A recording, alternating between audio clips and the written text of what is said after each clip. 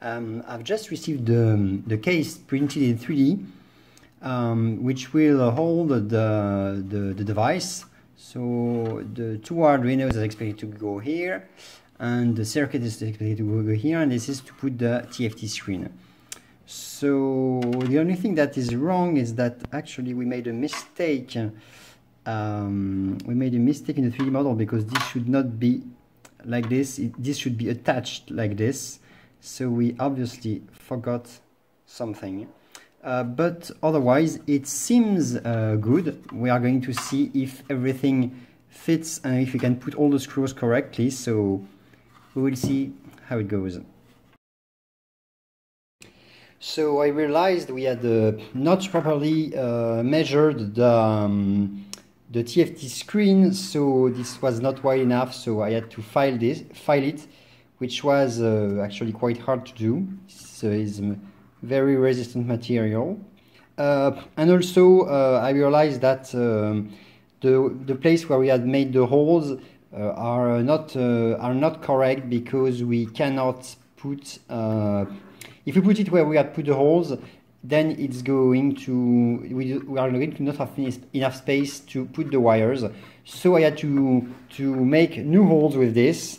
So all the holes where the screws are not the original in the 3D model. So we are going to update the 3D model for the other station to have something good, because this doesn't look very nice.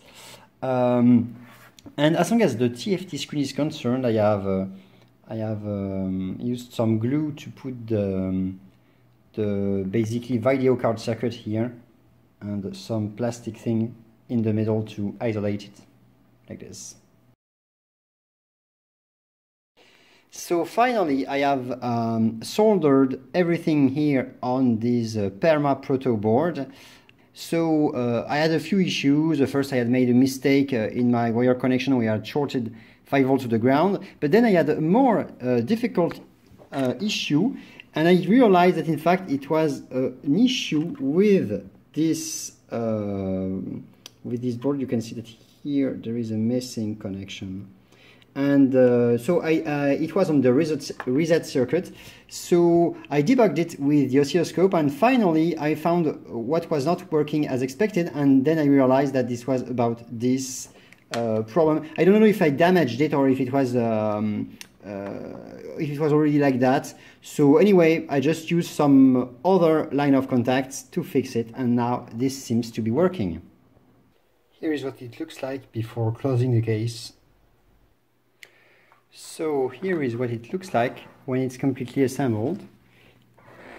Here you can see, here it's the photosensor to detect the ambient light. Here is a support to put a pencil, and here is what it looks like from the back. So you can see that here it's the power, and actually I've made it so that we can access the USB inputs, so that if we want to upgrade the software, it's possible to upgrade the UX Arduino here and the Wi-Fi Arduino here. But in a normal usage, you are just supposed to connect this single cable and it powers everything.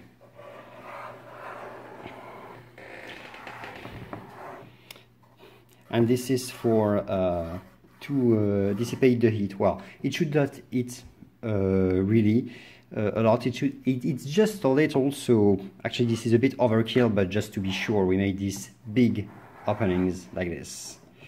So everything is working, so we can draw things now.